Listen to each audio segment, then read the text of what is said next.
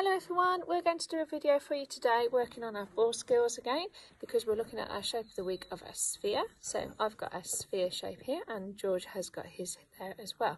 So choose a football, quite a large football would be best, but whatever one that you've got available at home will be fine. If you do this inside you must be very, very careful, okay? Right, we're going to start off, we're going to just have our ball. We're going to swap it between our hands. Pick your ball up, George. Pick your ball up to start with. We're going to swap it between our hands, just like this. Okay? So it's just practicing. You need to keep looking. It doesn't matter if you drop it. It doesn't matter if you drop it. Just have a go at swapping it between your left and your right hand. Okay? And then we're going to have a go. Ready, George? Come here. We're going to have a go at passing it behind our backs. Okay? Without dropping it. That's the trick. You can go slow, and when you get a bit better you can go faster and faster. Oh, and then you can swap directions, so go the other way. Okay, go the other way. Go fast. Yeah, go fast then. Okay, and then we're going to have a go at trying to put it under your leg. And get it back out and under your leg. Get it back out. Under your leg. Well done, George. Keep going. Your leg. And then we'll swap and we'll try the other leg. And the other leg. Whoop. So it doesn't matter if you drop them. It's a bit tricky with that leg, isn't it, George? Yeah. Keep trying now. It's always good to just keep trying. Practice makes perfect. That's it. Right. Now we're going to stretch up tall with your ball. Just do some exercise up and down, up and down, up and down, and down, and down. Right, we're going to place our balls down on the floor. Put your ball down over here. Okay, and we're going to practice using just our feet. Let's go back a little bit. So what we're going to do, we're going to do some circles over the ball.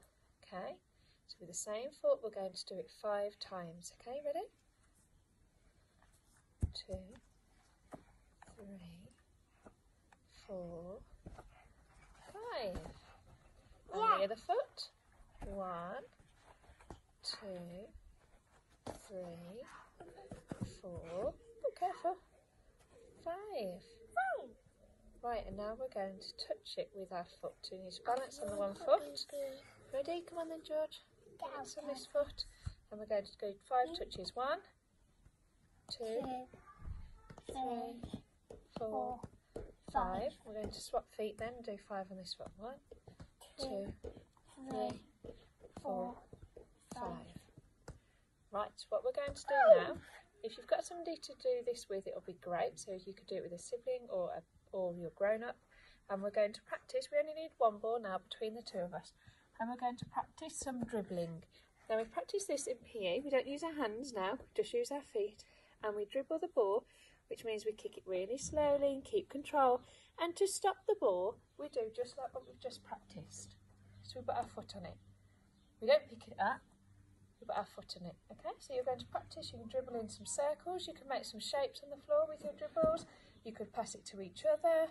It's up to you, okay? So you can invent your own little games. You could make your own obstacle course. Jump, George. You could place things on the floor, a bit like when we've got the cones at school, and you could weave in and out with your objects on the floor, or maybe if you've got some chalk, you could do your own obstacle course, and you could dribble your ball across there. So let's have a go at some dribbling then, George. Okay, so dribble, we just use the inside, this part of your foot. Okay, so we don't need to kick it too hard, and we can dribble it whichever direction. And to stop the ball, we put our foot on it. Okay? That's how we stop.